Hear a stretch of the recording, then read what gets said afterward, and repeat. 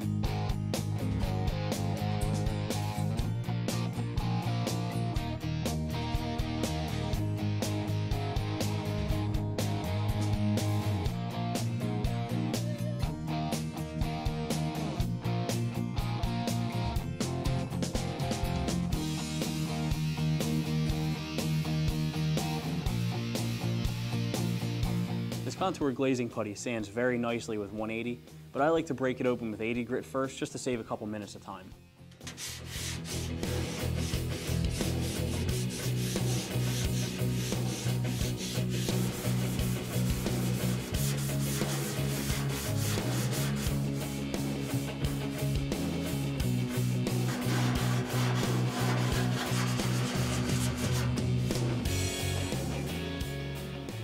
After some blocking with 180, we still have a low spot here where the block never touched. So I'm going to come in here with some 80 grit, give it a quick scratch, and then spread some more filler on it, get it nice and even.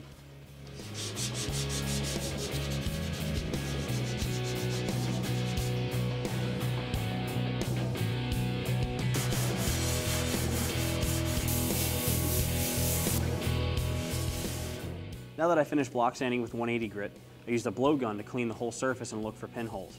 I didn't find any, but if I did, I could mix up a small amount of glazing putty and spread it with a razor blade.